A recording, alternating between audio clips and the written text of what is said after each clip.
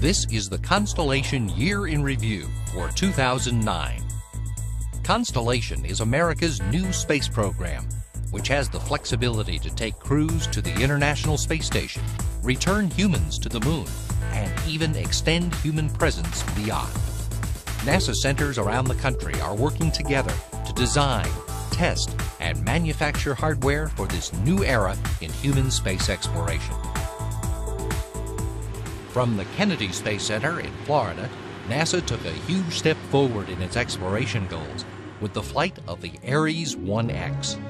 An unmanned test vehicle, the Ares 1X was loaded with 700 sensors to monitor every aspect of the flight, providing engineers with volumes of data to be used to improve the design and safety of the next generation of human spaceflight vehicles.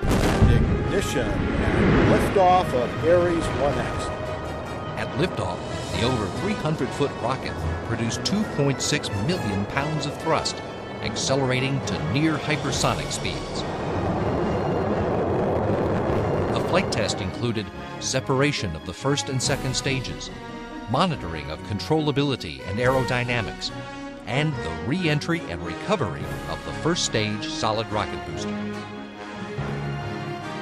Ares 1X not only tested the rocket design, but also provided an opportunity to test facilities and ground operations.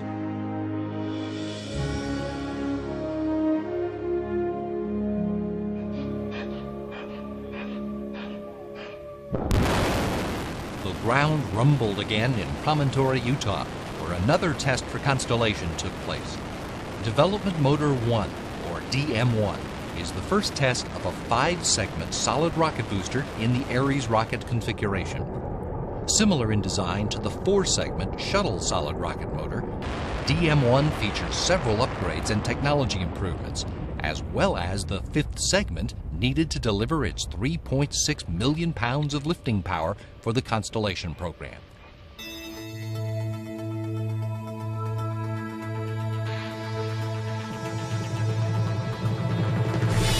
Other rocket tests, including the firing of the first stage igniter and the ullage motor test, further advance the development of hardware as it moves from the drawing board to the test stand. The crew exploration vehicle for Constellation is called Orion. Orion borrows its shape and aerodynamic performance from Apollo. However, the new spacecraft is greater in size than Apollo, featuring updated computers, life support, electronics, heat protection, and other systems. This year, Orion completed its preliminary design review. This major milestone in the spacecraft's development approves how all of the systems of Orion will work together when built. At the NASA Michoud Assembly Facility in New Orleans, Louisiana, construction continues on the Orion Crew Module Ground Test Article. The full-sized module will be tested in a variety of ground-based simulations designed to recreate the Orion flight environment. The structure will then undergo mechanical assembly, integration, and testing in New Orleans and Denver, Colorado. This year, the Constellation program completed its first post-landing Orion recovery tests, or PORT. Simulating a recovery in the open ocean, PORT not only reveals to engineers how the spacecraft will behave in these conditions, but also gives recovery teams their first experience with recovery procedures and gear. Sitting on top of Orion is the Launch Abort System, designed to pull the crew to safety in the event of an emergency on the launch pad or in the early stage of the climb to orbit. Preparations are in full swing for the first test of the multifaceted Launch Abort System. Called Pad Abort 1, the test simulates an abort while still on the launch pad. Components include an abort motor, which pulls the Orion spacecraft from danger, an attitude control motor, which provides directional control, and a jettison motor that separates the system from the crew module. The Pad Abort 1 test will take place at the White Sands Missile Range in Las Cruces, New Mexico. A 92-acre launch facility has been developed to support this and other Orion flight tests. parts for the pad abort 1 test rolled into White Sands, including the Orion crew module. Outfitted at the Dryden Flight Research Center in California, the crew module contains an array of sensors to help analyze the flight test. The crew module joins the abort motor, jettison motor, and other launch abort system components, which will all be assembled together for the test.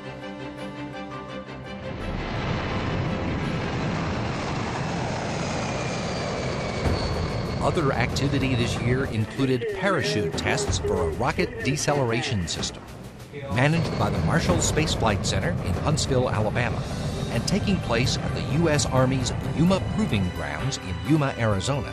The tests featured the largest rocket parachutes ever manufactured. The 3 main parachutes measure 150 feet in diameter and weigh 2,000 pounds each. They are designed to slow the descent of a 5-segment solid rocket motor and provide a soft landing in the ocean, allowing crews to recover and recycle the stage for a later launch.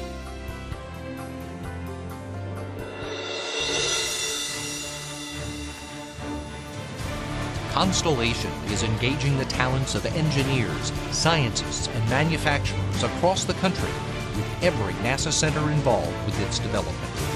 From flight tests to wind tunnel testing to computer modeling to manufacturing, Constellation is trailblazing relationships between NASA centers and commercial industry. With the first flight test complete and more on the way, engineers are learning more about how real hardware behaves in flight conditions. The knowledge gained helps engineers work towards safer and more reliable spacecraft.